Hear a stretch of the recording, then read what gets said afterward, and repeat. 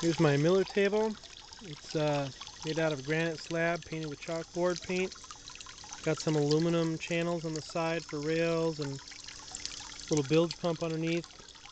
Pumps it up in here. I got a valve here to control the flow.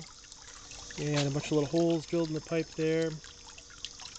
A little 12-volt battery underneath. A little on-off switch.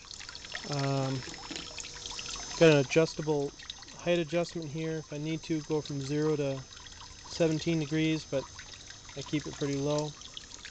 Got a handle here on the side on one end, and then on the other end I got a pull-out handle that I can use to carry on this side. And I got some, I got some adjustable feet down there, one on each side here,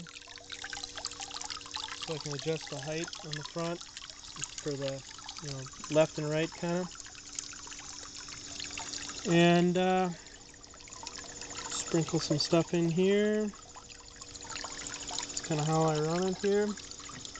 Works good with a little speck there floating down, you can see that. Works good with wet sand too. Couple little specks there. We don't get much up here in Wisconsin, but this is some concentrates I've had, so looks like it's doing pretty good.